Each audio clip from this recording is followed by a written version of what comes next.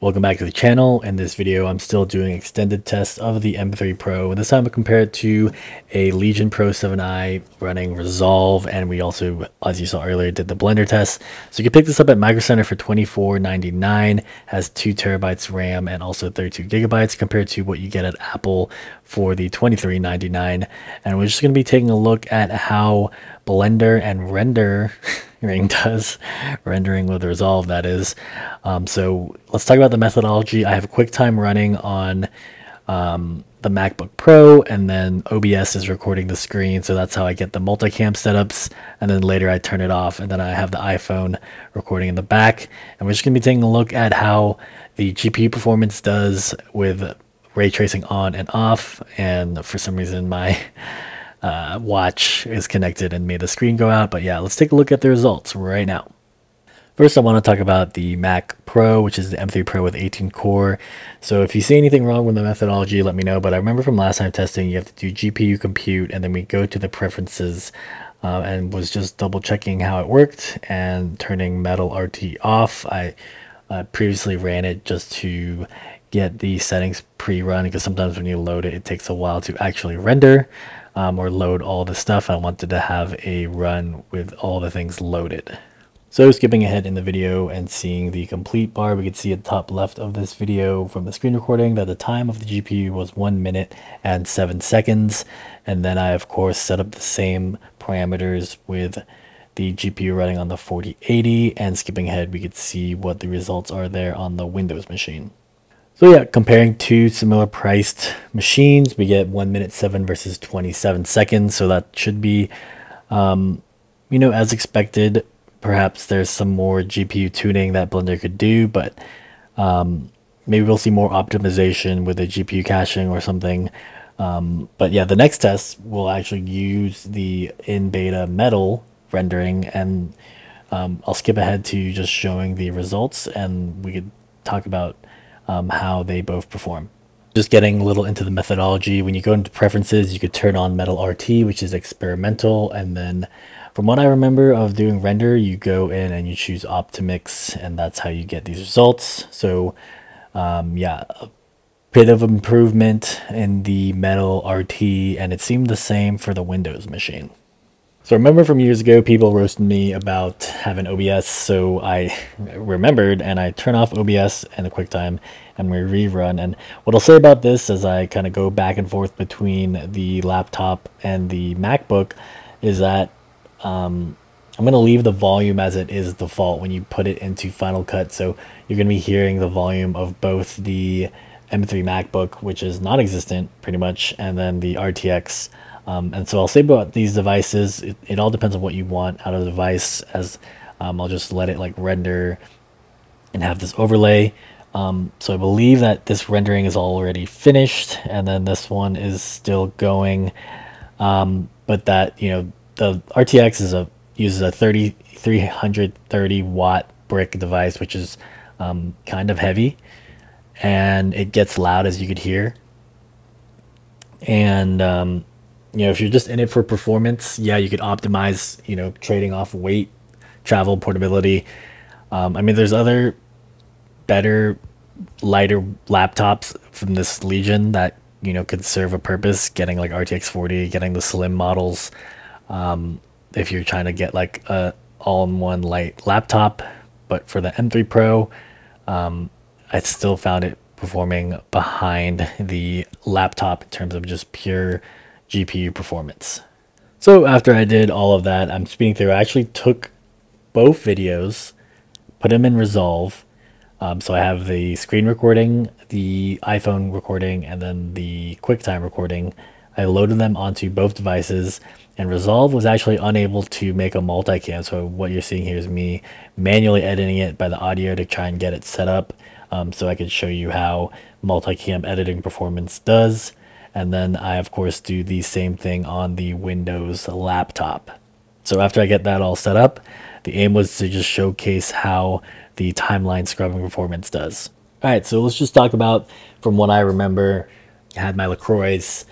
So yeah, this was recorded maybe an hour or two ago, and now I'm editing this on Final Cut. So I want to say that Maybe Resolve is pretty optimized from a scrolling perspective. I'd later do the object tracking, and that's where I saw a lot of slowdown on the M3 Pro. I'll get into that later. But visually, what I'm seeing on the video as I'm editing this and making a voiceover, and what I kind of remember doing simultaneously, I've never had any issues with the RTX 4080, and the M3 Pro from my testing and Resolve seemed to be doing fine as well. Editing multicam. I later set up the camera to try to get like a better recording video or edit angle of it. I can't even speak. But yeah, 60 frames per second on both of them. Clicking through, it probably instantaneously loads, and then scrubbing through, you can kind of, I mean, this is basically just like three 1080p things running. I know that Apple advertises like being able to support multi 4K, so basically nothing to change and expect there. So if you guys are familiar with Object Tracker, this is something I've actually used, so I think this is actually a good test for people's workflow in Resolve. So basically in Object Tracker, you could make a strike through of what you want to track, and I did that in both instances. So after you do that, you hit the forward backwards and it tracks the person. So yeah, you could already see there that the RTX 4080 finished, and I was actually confused. I was like, what's going on? I thought I forgot to click it, but I actually did click it, and it's just taking that long on DaVinci Resolve. Perhaps there's some kind of optimization they need to do to use these new M3 like dynamic caching. I wasn't exactly sure, but yeah, this is person-to-person tracking, trying to verify the same results. And I mean, basically I could run circles. I ended up like, while it was still trying to track, like Google searching, like, is there some kind of like setting I forgot to do on the M3 Pro? Because basically, yeah, this is done. I'm playing it back.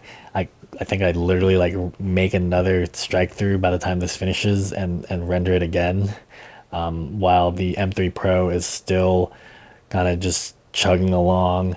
So I'm pretty sure I had the settings right, but if someone knows like a way, or maybe something I might have missed, it says I'm using like metal and the right rendering.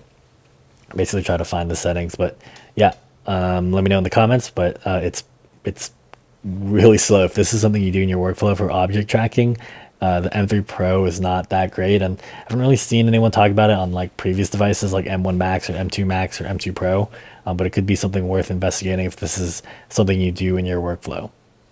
So yeah, I'm not too familiar. When I've had the previous devices of the M2 or the M2 Pro or M1 Max, I never did object tracking, so I don't know how it did before from a personal standpoint. But yeah, I turned activity monitor on, and you can see it's like it is using the CPUs and GPUs. So yeah, just something to keep in mind if you have this in your workflow a lot is that, I mean, this is, I made sure I used the right clip. Like it's the same time period and everything. It just takes longer on the M3 Pro. The last thing I want to talk about, and I guess I've seen comments on this, is that, yeah, hitting render at the same time. I mean, you could hear the fan noises, and I'll make sure to, like, basically all the audio you're hearing is straight from the iPhone. This voiceover has been voice isolated in Final Cut, but the render times are actually pretty good on the 4080, and they're respectable, I suppose, for a 10-minute 1080p video.